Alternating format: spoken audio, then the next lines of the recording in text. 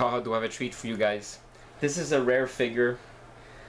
This is the variant of Nimrod that I showed 3 days ago. So this is the fourth video, and this is Black Nimrod. Basically, here he is in all his glory. He's very rare.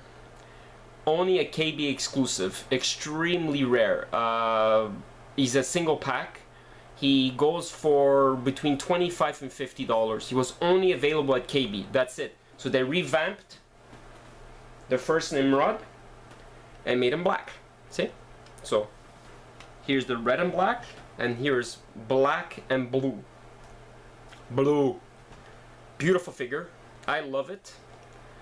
Black, blue, and yellow. So you can see his 3 missiles there. You could still, there's three little holes to put the missiles there. I left one inside the holster.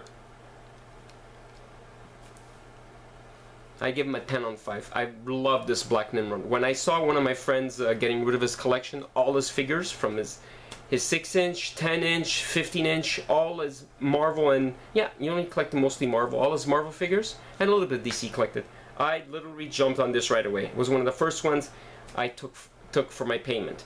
He says, sell me all my toys, take whatever you want as payment. No problem. And this is one of them. He's rare. Like I said, he goes for a lot of money. Loose, I would say $20. I'm not joking. He doesn't go cheaper than that. He's very rare. Anybody that's looking for this character, they know who he is. And they know for a fact that it's a rare figure to come by. There he is, in all his glory. Front and back. Thank you for watching my short video of another version of my Toy Biz X-Men line figures that I've collected in the 90s. Stay plastic, stay X-Men. More Toy Biz to come.